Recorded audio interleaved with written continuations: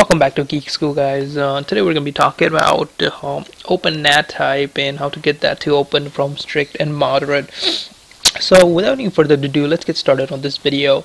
So first thing first, I'm going to show you how to access that menu. But before that, let's just go over some specifications from Microsoft, because I've been hearing a lot of things about I have 100 meg down and 50 up, and I still don't get good connection. So here's the official Microsoft subs in Xbox. So the best connection you need for Xbox Live or Xbox Xbox Online services, it's 3 megabits per second down and 0.5 megabits per second upload. Considering if you have anything above that, you should be fine. Also factor in how many people are using the internet on your house, or whatever you're using your Xbox. Also the ping time does matter. Ping times are basically your hello packets to your Xbox Live servers. So as far as these are less than 100 milliseconds, they consider it 150, but for us it's under 100 milliseconds, we should be fine. So I'm going to be walking you guys through to the video how to get the Nat Type open, and so let's get started here. So I'm going to close out of this, and we're going to go to the network settings tab on Xbox One, so which is on the left hand corner, settings, and we're going to go to all settings, and on the network tab we're right here in network settings. So as you guys can see, my Nat Type right here in the middle, which is strict. So why is that, and what does that mean? Network means network address translation in that case. So we're going to do a network detail, network statistics. So it's going to show us, that the list I showed you here a few minutes ago, that will show us that what my speed is, my ping time is, and what my upload and download speed is. So this is the first basic troubleshooting we need to do before we go any further in this scenario. So we'll wait for that. Another thing I'm going to show you is a reboot that has to be done in a specific order for this Nat Type to be cleared as open on your Xbox One. So as far as the results come back, we'll go further. So here you guys can see my download speed as Xbox One requirement is 3 meg and up, and it looks good here. Upload is 0.5 and above. Packet loss is 0, which basically means that every time you say hello to Xbox, it's not losing any packets. So as far as it stays at 0%, it's good. Anything above 0%, it's not good. MTUs is supposed to be less than. Now I'm pretty sure MTU is set static to 1480, which means it will not change no matter what you do. And latency is that ping time that we saw between 0 and 150 milliseconds. That's what it needs to stay under. The better the ping times, the better the connection you're gonna have. So basically, if you have 50 milliseconds, so you'll have better connection than I have. The better connection you're going to see on the fiber circuits. So if you have fiber circuits coming in your house, you're definitely going to have better network connections. As simple as that. So here's what I'm going to. Okay, so once we go under advanced settings, I'm gonna not go there because it shows up my MAC address, which I don't want to make live to the public, as far as we go out in the road. Under advanced settings, you will see an option called clear alternate MAC address, alternate clear MAC address, something along those lines. So go ahead and click on that, and right after you see, and go ahead and hit clear. Now once you hit that button, it's gonna ask you to restart your Xbox, but at this point we are not going to restart our Xbox. Here's what needs to happen. If you have a modem that's coming in from your ISP, basically internet service provider, that needs to be unplugged at this point. And if you have a router, that needs to be unplugged at this point. So at this point, what would I do? Let's go ahead and unplug the modem and router. So we're gonna wait around 2 minutes for this to be done. So all the memory gets cleared and everything gets cleared.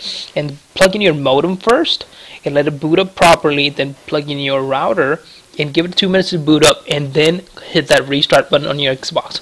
So in this scenario, I'm not going to do that because we need to go further along this. So as you guys can see, that's my strict Nat Type. So once that has been done, your Nat Type should change to moderate or something. But what happens if you want to make it open? So to make it open, we need to go to in detail settings. So detail settings, I'm gonna open up my Edge, and usually everybody's IP is your router IP or modem IP is basically 192.168.1.1, as you see in the bottom corner. It might be different for you. It be 192.168.0.1, but it should bring you up to your logging page on your router or your modem/router. settings, and you should be able to log in there once you hit that screen right there. Looks like I mistyped it there. There it is, and we're gonna go there. So the default username and password for most of the people that have not changed anything is admin and password. So we're gonna go ahead and type that in. So we're gonna say okay. I'm gonna log into my router. So the main thing to consider here, that a lot of people have different routers. Like you might have Linksys, Cisco, Meraki. You might have Juniper routers. You might have Netgear, DDWRT firmwares. There's lots of different things that you could have, and okay, so now guys, we have logged into the router, so that's my main interface of my router slash modem. So in this scenario, we're gonna go to that advanced setup tab, and now what we're looking for here is a DMZ. Which DMZ stands for is a demilitarized zone. Basically, to put it in plain and simple words, that you have your house, and right outside of your house you have a fence.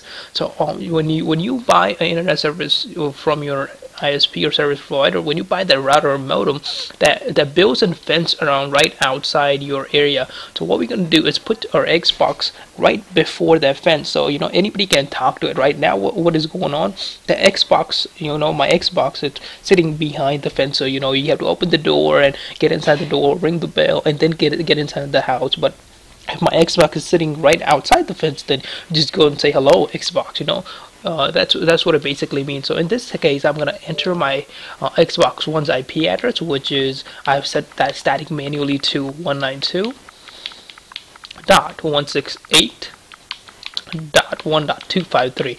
Now, it's really not hard to set your IP address static. If you guys want me to, I can go ahead and make another video of that. Leave me comments in the comment section below if you want me to do that, because I don't think it's a really rocket science to set your IP. But the basic setup should be for that is 192. Your IP address is 192.168.1.253. Your subnet mask is going to be 255.255.255.0. In your default gateway should be 192.168.1.1, and these settings can be accessed under network settings where we are, and you can manually set those. So what I'm going to do at this point, I'm going to apply these settings. So it might take a minute or two here for it to apply. You'll probably see up here that it's trying to apply the settings, and I might get disconnected from the internet for a few seconds here. Or I might even get a blog page that, hey, your settings are being applied.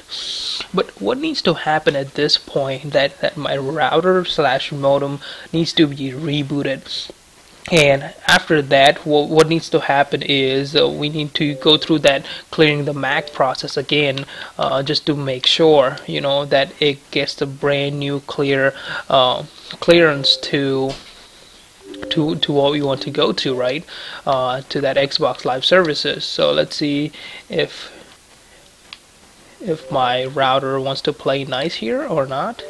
Then if it does, then we should see a screen saying that okay, you're all set, you should be fine. But let's see.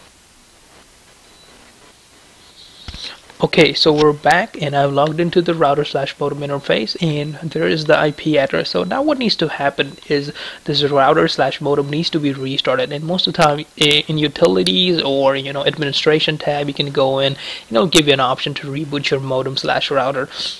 So here's what I'm going to do. I'm going to reboot my modem at this point, but also what needs to happen is your Xbox needs to be clear with that alternate MAC address. So again, you need to go to settings, network, and go inside and go to advanced settings and alternate MAC address and hit clear, and then restart your Xbox once your router slash modem has got rebooting. So I'm going to reboot my modem here, and I'm going to come.